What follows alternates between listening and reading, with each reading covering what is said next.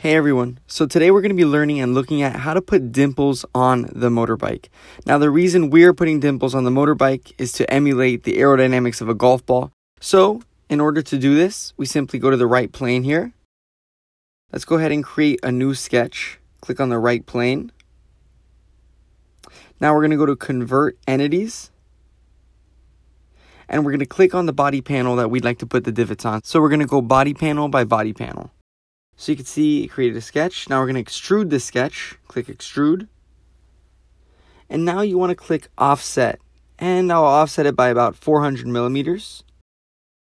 Just to get it outside of the body. And the thickness doesn't really matter, but I'll do about 50 millimeters.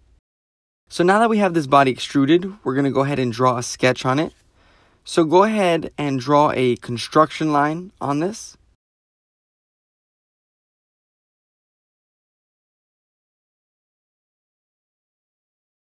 Once you have your construction line drawn, go ahead and exit the sketch.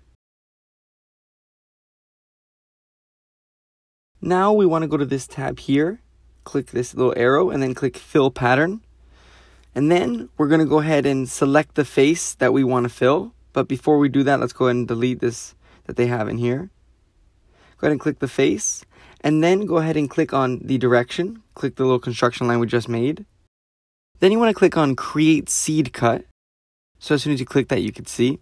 I'm going to put about 69 millimeters spacing, and then I'll put about a 50 millimeter diameter for our circles. Now this next part is extremely important. If you don't do this, it's just going to cut all the way through. So you want to click on that button there that says Auto Select, and then in that little box that it has, click on the face of our extruded body. Then click the green check mark, and you can see we have our cutouts now. Now select the face of this body and create a sketch. Then click off the body.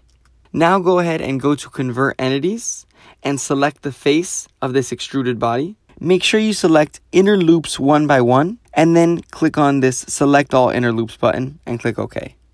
Now we can hide this extruded body, and we have a bunch of little sketches, circles, and then we're going to go ahead and highlight all of them, and then Extrude Cut.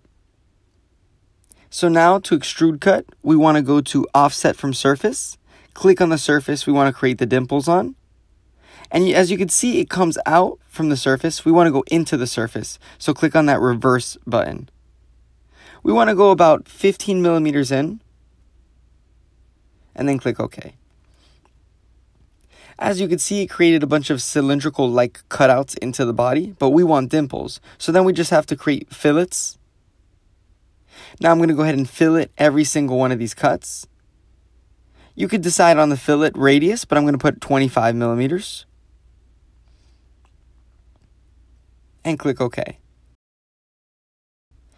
So now, there you have it. We have our dimples. And basically, you would do this for each and every body panel until you have your desired effect. You could even fillet that outside edge. So you can see here, we'll do a fillet of 25 so you can see what that looks like. If you think that's too much, let's go ahead and try a fillet of 10 so you can see what that looks like. So yeah, you can play around with this and create your desired effect. So now let's take a look on how to create bubbles on the surface of the motorbike as opposed to dimples.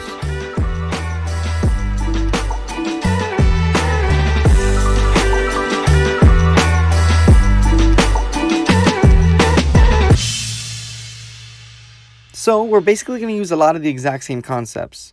Go ahead and create a sketch in the right plane here. We're going to do the same body panel but on the other side. Go to Convert Entities and click the surface of the body panel you wish to put bubbles on. Then, just like last time, extrude this sketch. And just like last time, click Offset and about 400 millimeters. Now go ahead and click this button to reverse it to the other side. And again, the thickness doesn't really matter, but I'm going to go ahead and put 50 millimeters. So now you can see we have this extruded body.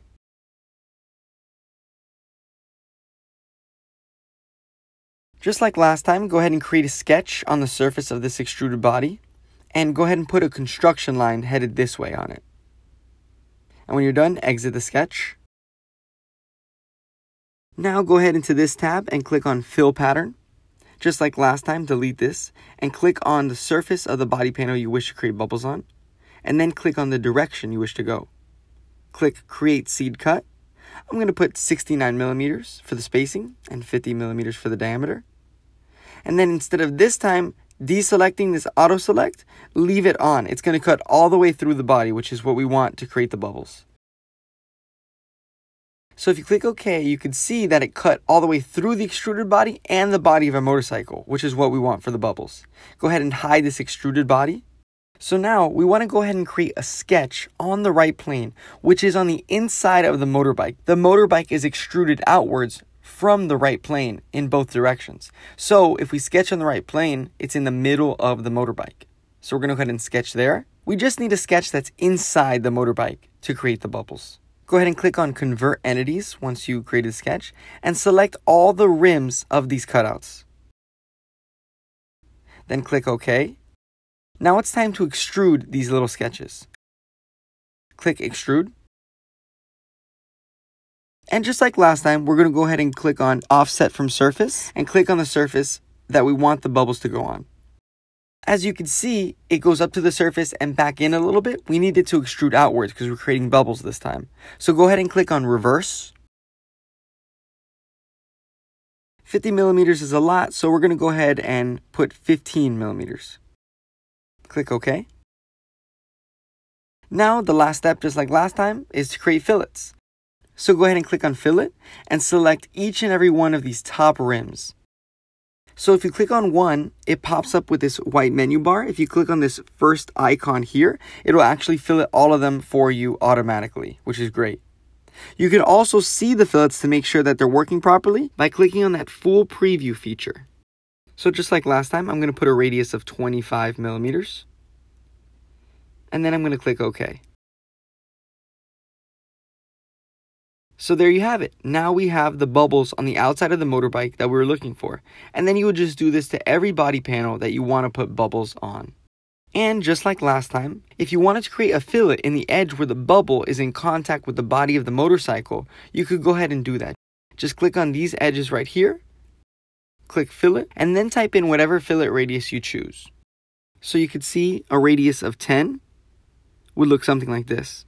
And then you would have to do that for each and every bubble.